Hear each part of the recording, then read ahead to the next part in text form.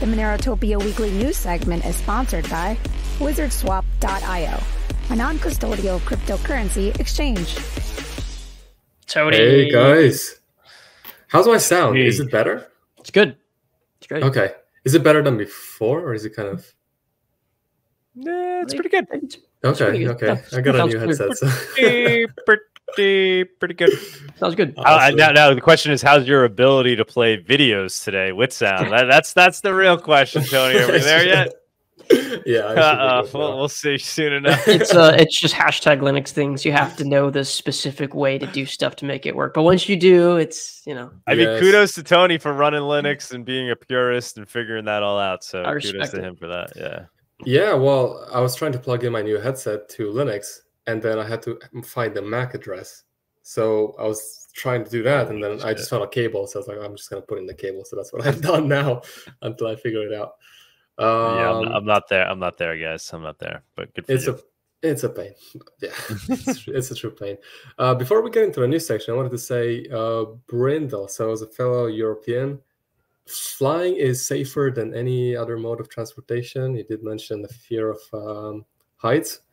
Yeah, it was kind of maybe like a bit scary for me too in the beginning, but it's really safe. So if you can get over it and come to Mexico, that'll be awesome. If not, it would be cool to have MoneroTopia in Europe. We had an algorist say in the comment section on YouTube. Let me see if I can find it. He mentioned Bosnia, Montenegro. I mentioned Albania. There's a couple really good countries in which we could host it. Albania is really cash friendly. Like they reject card pretty much in a bunch of places. If you have a card, it's kind of pointless. Last time I went, you just need cash. But for the current MoneroTopia, in case you haven't bought your tickets yet, you should use code Tony24. I think Tux has a code. There's other codes, I think. But make sure to use it to get your 10% off for the conference. And one more thing, and we'll get into a new section. We're almost 10K, which is really. Oh wait, are you showing your screen right now? Because we don't see it. No, not yet. Okay, I was going to do it now. Give me 1 second. Okay. Yes, in 1 second. But yeah, so we're close to 10K, so guys. Hopefully we can make it to 10K soon, like and share. And then I do like Tux's new setup, and it kind of reminds me of this guy's setup. Not sure if you. Should I just come over here every week to do the show? That's kind of cool. He kind of reminds me of this guy, more plays, more dates. Like a similar setup. He's at the beginning of the more plates, more dates journey. Now he's gonna get super jacked. He's like, join me on my journey. Is this a lifting YouTuber? Oh, he owns the biggest supplement company. I mean, the biggest and the best, actually. Interesting. But he's known for he's pretty knowledgeable. That guy. I've tuned into some of his workout advice. He's actually pretty good. Yeah, his delts are huge. Okay, let's get into the actual news section, guys. We got to get him using Monero, man. We got to get him using XMR chat for his super chats. Come on. Awesome. Yeah. Okay, so we're gonna talk about migration in Europe. And it does relate to Monero. 2 weeks ago, we discussed how Sweden is now paying 35,000 euro per person if you're a migrant to move back to your country in an attempt to, I guess, make them go back. But it's just gonna make people want to come in to get the money and get out. It's horrible, and they're just ruining Europe with their policies. Essentially, with bringing all these violent migrants. So first thing, I want to show this video. This guy, which he might be a migrant, maybe not, but it's really disrespectful what he's done, and then relate it to something else. So let's just watch a little bit of this. So essentially, he's in Oktoberfest in Germany, just pushing people off. And the thing is, nobody's doing anything. People are just looking. Nobody's doing anything. And in certain countries, that would not have been allowed. But then I want to bring it to this. Viktor Orban, he's the Hungary's prime minister. And the point was to bring the point that I wanted to bring is that when you go against the EU and what they want to do, they really go against you. So Hungary has been fined 220 million euro for not accepting their new migration laws, which is crazy. So the moment you go against the EU or any big organization, globalists, they're going to go against the UN.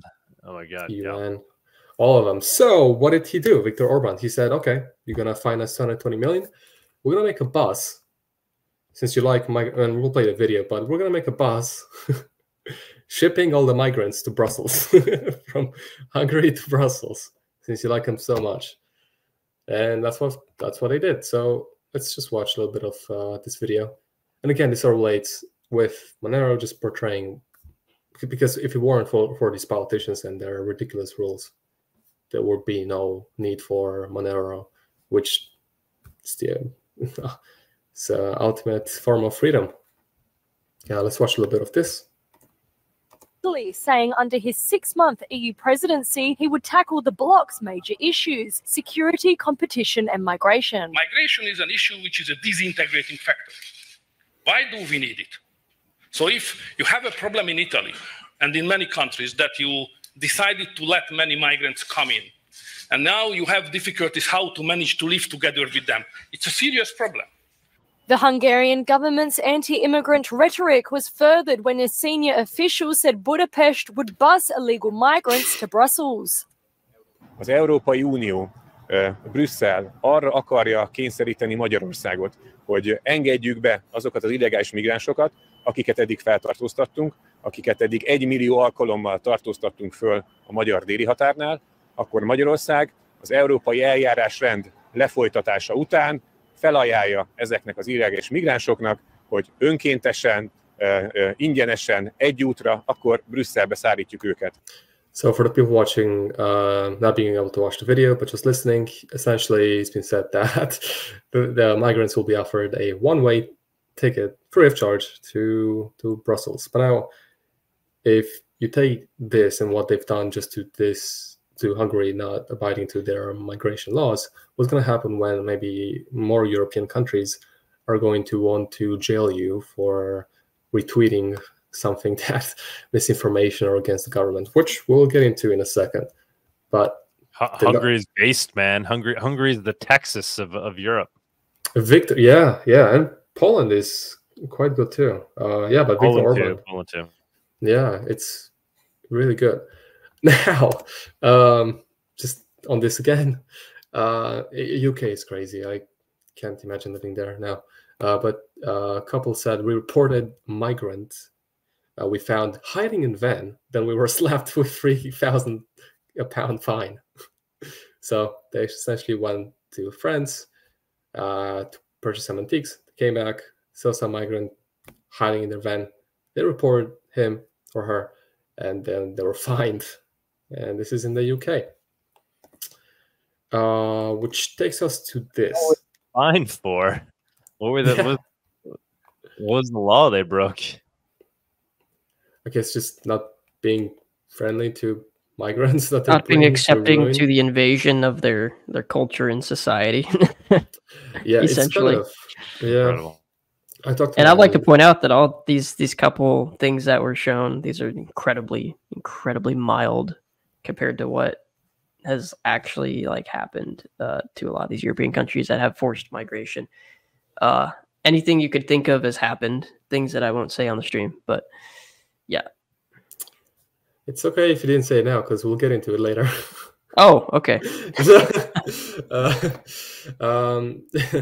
Yeah, but actually I talked to my friend from Romania, and she said that in one of the biggest cities, it's not as bad as in other countries, it's still safe, but you go to get served food and there's no Romanian serving food, just migrants. But so now let's talk about more news from the UK. Retweeting is now a crime. So essentially, if you retweet, that means that you like what you retweeted. So you could be jailed. Now let's watch this. 30 seconds.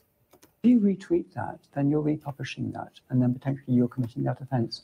And we do have dedicated police officers who are scouring social media. Their job is to look for this material and then follow up with identification arrests and so forth. So it's a really, really serious. People might think they're not doing anything harmful. They are, and the consequences will be visited upon them. Isn't that crazy if you're, say, an elderly person and you happen to be They've on got the police scouring the internet. Yeah, that's Some- crazy. Cloud World tier shit. Yes, that's crazy. That's not talking about crazy. We've been talking about this for more than a year, I think. The ban on cash payments over 3,000 euro in Europe. Of course, this is so that they push you on the digital euro eventually. And of course, this is to fight money laundering, terrorism, and so on. But yeah, this is a clear first step towards banning cash altogether in order to gain full control over our finances. And then if we go on this website, the European Consumer Center in Germany, we find a list of countries that have no limit on cash. There's no limit. Then there's no limit in the referring legislation, however, restricted use in practice, and cash payment limited. Austria, no limit. Then let's go to my home country, Romania, and there is a limit, 5,000 lei, which is not a lot. It's like $1,000, which is crazy. But I'm not sure if it's quite enforced because we don't tend to. We have laws in Eastern Europe, but we don't really abide by them. Let's see Portugal, actually. Payments of value of 3,000 euros or more may not be made in cash. Okay. Yeah, so it seems. Oh, let's see the UK. That's it. I'm curious. Can make cash payments without any limits. Oh, interesting. Okay. Yeah, it's gonna come soon to the UK. So, but then let's get into Monero specific news. Can swapping be traced too? No. So let's get that out of the way. But so somebody said on Reddit, I started swapping all my Bitcoin to XMR as I started reading more articles about Bitcoin and being as anonymous as I thought, taxes and other stuff, and I can't find an answer to one question. If I use a decentralized swapper, Unstoppable Swap, for example, for swapping, will my swapped Bitcoin turn into dirty XMR? Dirty XMR. No. That's a good question. That's a good question. But yeah, the answer is resounding no. Yes, very good question. That's why I wanted to bring it up for maybe new listeners. But he said I'm not an expert on the matter, but I heard something about dirty coins. It just sounds funny because of how foreign that concept is to Monero. Dirty XMR. Yes. So there's Monero is fungible. There's no such thing as dirty. One Monero equals one Monero. It doesn't matter who touched it or who didn't or what happened or who used it, when, what, it doesn't matter. So in case you were thinking about this too, can swapping be traced too? Nope. Then, are you sick of crazy cleaning fees on Airbnb? I've actually stopped using Airbnb because I go on it, I see something decently priced, then the cleaning fee is $130 or something crazy, which I think I can just clean it myself. But you can now go on Export Bazaar and rent an apartment. So let's go to this listing. You can get quite a lot of services now on Export Bazaar: cleaning, Airbnb. We can buy cars, homemade food. It's growing quite fast. But if you're in Scotland, Edinburgh, and you want to get an apartment, you can go to Export Bazaar and use Monero for $154 a night for now, because price does fluctuate. But so that's that's really cool. Then let's get a bit more technical about Monero. Lee posted on X, I'll give 100 XMR to TechLeaks24 if you can match a Monero key image to a transaction output. TechLeaks, let's go on his profile. I think I actually have him here. Yep. So he is a Dero node, I guess Dero maxi privacy activist. which talks down about Monero, saying stuff as surveillance capitalists are hiding behind Monero to fight the state-of-the-art cyberpunk tech. Darrow, on whose side are you? All this stuff. And there's, let's see. And then I wanted to, because they talked about essentially Monero and this thing called key image analysis. So I wanted to bring it up and discuss it a little bit in case you've seen his posts or some concerns about Monero's whether it's being cracked or not. But somebody asked on Reddit, I am interested in your most critical take on the capabilities of key image analysis. So I understand this is an attack that is enabled mainly by aggregating massive amounts of metadata, partially on-chain and partially through CEX. John Doe on YouTube, TechLeaks has been spamming Monero CoinMarketCap community page with his blog. Yeah. Rockneum actually responded. So he said the key, and I'm going to read most of this. It's really important, so I'm just going to pretty much read it verbatim. But the key image analysis is just Black Marble and EIE attacks against the ring signature privacy model that have been known for a long time. How long? Within less than 6 months of the Monero Genesis block. The Monero Research Lab released a research bulletin, a note on chain reactions in traceability in CryptoNote 2.0 that covered this. The big unknown is how many of Monero's outputs could be owned by an adversary. If it's the vast majority, then that's a majority privacy problem. The centralized exchanges own most of the outputs, and do they share that information with chain analysis companies? Paper Macro Venture 2021 blockchain analysis of the Bitcoin market found, starting from 2015, 75% of real Bitcoin volume has been linked to exchanges or exchange-like entities. Probably now the number is way, way bigger. Does exchange activity account for a large share of Monero transactions too? That's a harder question to answer using open research methods because so much information in Monero's chain is hidden, unlike Bitcoin. Then I'm going to skip a little bit. There's no similar problem with FCMP++ after the suspected Black Marble spamming earlier this year. MRL meetings considered activating a new hard fork in the short term to raise ring size to 4060 instead of the current 16 to provide a large safety margin.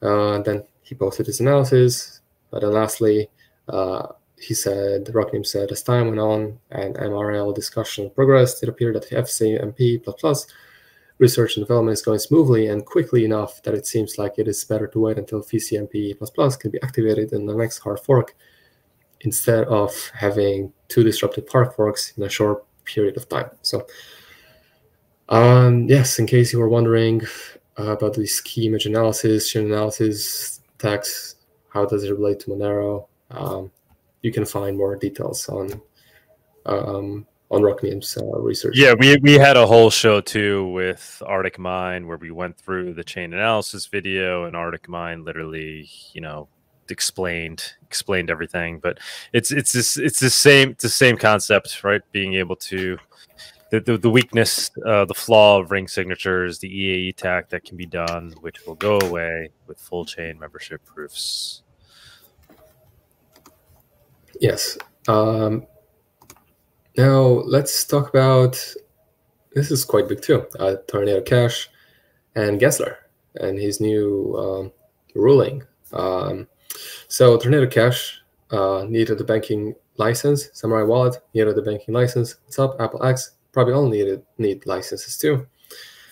Doesn't make any sense. Correct. That's why the SEC has proposed a rule to formalize licensing requirements for communication protocols. Critics argue that the rule may be weaponized to criminally indict software developers in an already hostile environment for crypto and privacy devs. Let's go to this, and then we'll go into an article about Gensler's new licensing requirements. So Zach Shapiro wrote on X, main points of the Tornado Cash ruling so far, and there's 7 of them. BSA doesn't require control for money transmission. 2, 2019 guidance doesn't have broad control requirement for money transmission, and total independent control is merely one part of a 4-factor test specific to the wallet section of the guidance that specifically does not apply to mixers. Tornado Cash is not meaningfully different from custodial mixers like Bitcoin Fog and will frustrate the purpose of the PSA to treat it differently. 4, Tornado Cash service goes far and beyond the provision of network access services. 5, Storm is not prosecuted for merely writing code, but if he was, jury should acquit. 6, immutability of the TC pool contracts is a factual issue dispute, despite apparent admission the government's opposition brief to the contrary. And last, no 1A protection for financial activities using blockchains. Now, so let's go a little bit on this article. So again, SEC Chair Gary Gensler expressed intent to rule on amendments to Rule 3B16 of the Exchange Act by November. Let's go down. Let's see, where is it? One specific. Yeah, okay. So somebody said, as an investor, I understand the need to modernize regulations to address gaps in oversight of electronic trading systems. One anonymous commentator writes, defining an exchange as any system with non-firm trading interest is excessively broad and vague. This could unintentionally, this is important, encompass a wide range of communication platforms and online forums that enable discussion about transactions, but do not themselves execute trades or constitute regulated exchanges. Yeah, so this could be the path towards a more hostile environment for software developers and communication service providers today. Seems unlikely that the proposed amendments to the Exchange Act will not be abused to further crackdowns on dissenting developers if the applied language remains as broad as drafted. So this was on communication protocols. Then this is really huge. So Tor and Tails together, partner together. So they wrote an article saying, countering the threat of global mass surveillance and censorship to a free internet, Tor and Tails provide essential tools to help people around the world stay safe online. By joining forces, these two privacy advocates will pool their resources. So that's great. That's really cool. They've been working together for quite some time. I think Tails been around for 15 years. And now they're together. So that's really good news.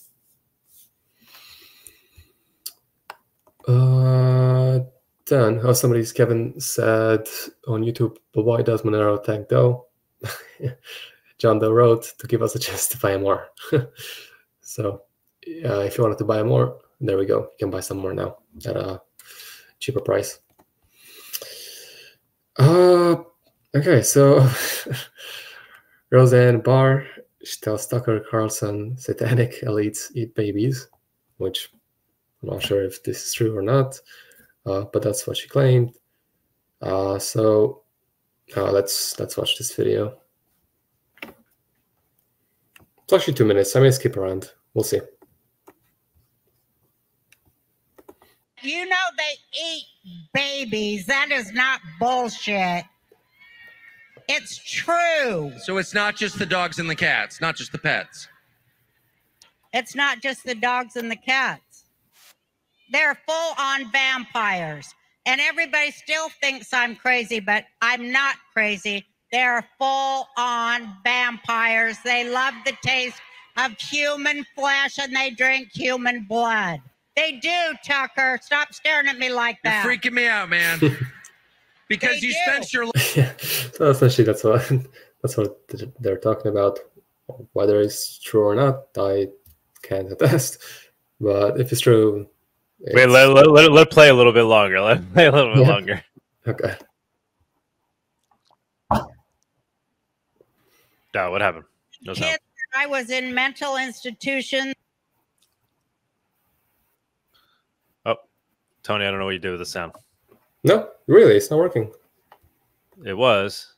What about now? Babies, that is not. Yeah, it's working. Yeah. That's working. Okay. In the entertainment business, so I think you have some authority on this. so many kids that I was in mental institutions with over the years, they are all from those cults. And they've covered it all up. They covered it all up. And, you know, I just pray to God. I'm just going to pray to God that he opens everybody's eyes in this country.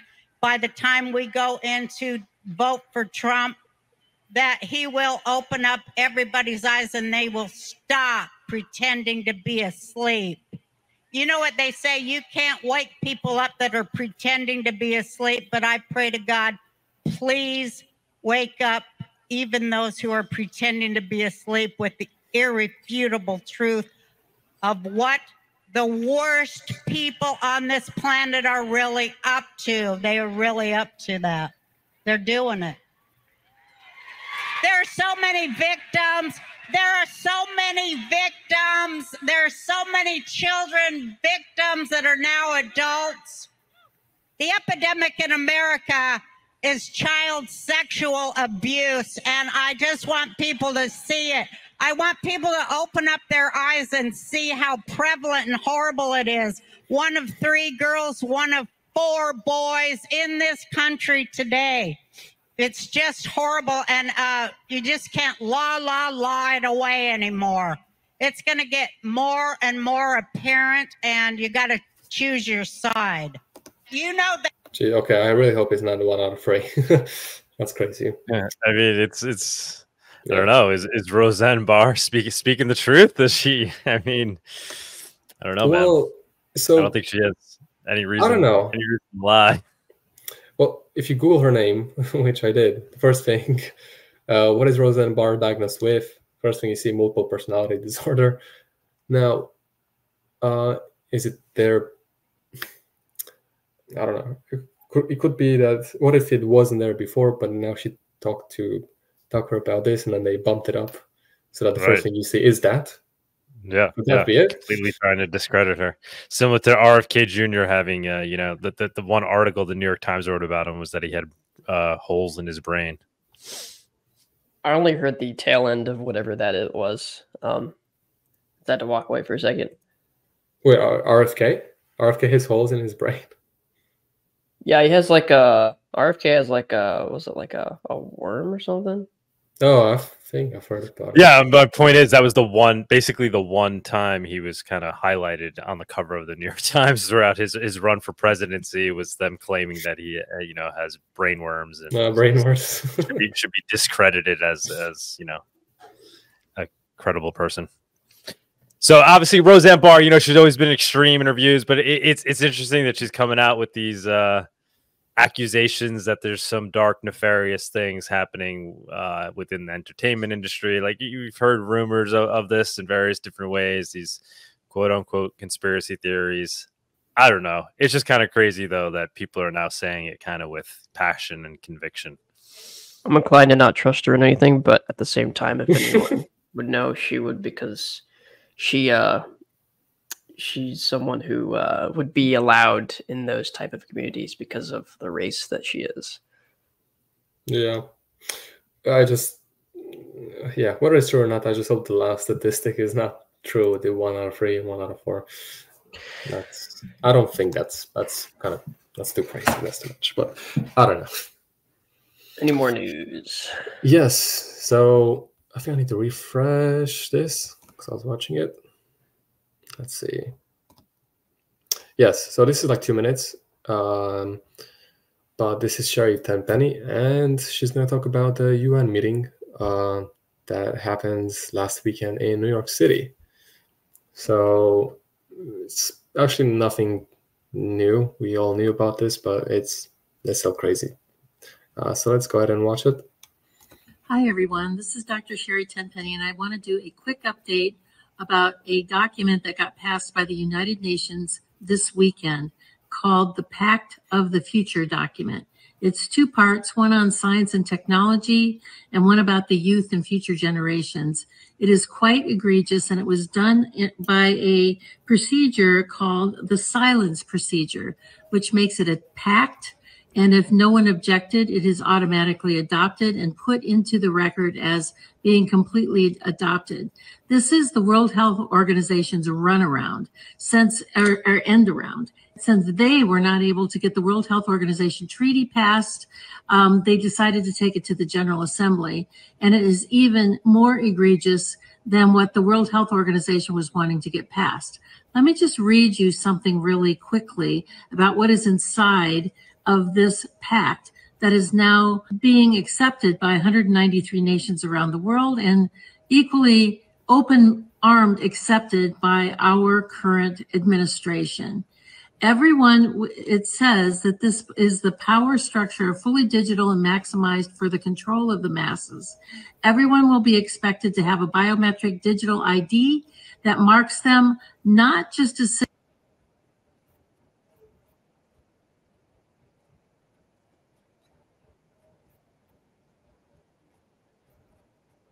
egregious thing that's happening at the level of the World Health Organization and the United Nations. Anyone that has a dissonant opinion will be labeled as misinformation, disinformation, or malinformation and memory hold. Perpetrators for unapproved information will be fact-checked and punished by the system, which will be operated and enforced by artificial intelligence. Punishments will include being locked out of one's bank account, being unable to make certain purchases, unable to get on an airplane, on a subway, drive on public roads. This is the future, according to the world's self-appointed overlords at the United Nations. These are unelected bureaucrats that are making decisions about our country, our sovereignty around the world. Nothing could be more important at this point in time than to get prepared, have water, food, digital access, flashlights, a way to communicate with family and friends. Now is really the time to get involved and get prepared, because this is what's coming. Our Congress is sitting on its hands. There was a press conference on the 17th about this, and no further action has been taken. So it's up to us to mobilize and to go forward, particularly with your local sheriffs, to get your constitutional sheriffs to say, this isn't going to be allowed in my county. Thank you very much. Take action. We've been talking about the onset of one world order. And she also, I think she got it up, but I think she also mentioned to buy Monero. But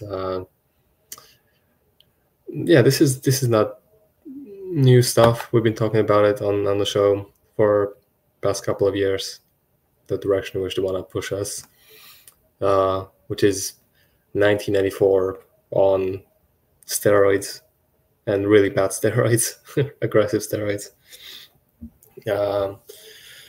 But yeah, this was the news section, guys. Again, if you haven't bought your tickets for MoneroTopia, make sure to use the code 2024, so you can get 10% off. And we'll see you next week for the news section. Thank you, Tony. I do have one thing I want to quickly share, if I can, that I think some people saw. So a fellow community member who has been on the show before, Car Battery LB, he's a Lebanese guy who sells car batteries and accepts Monero, and I think he's been on the show before, hasn't he, Doug?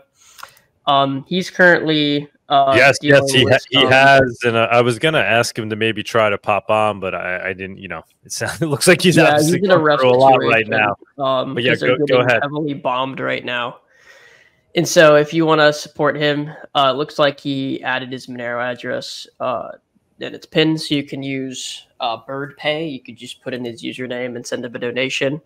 I've sent him a couple because it looks like he's in a pretty bad situation. And he was going to host some other people at his house, and then he had to leave his own house. They had to find another place to stay.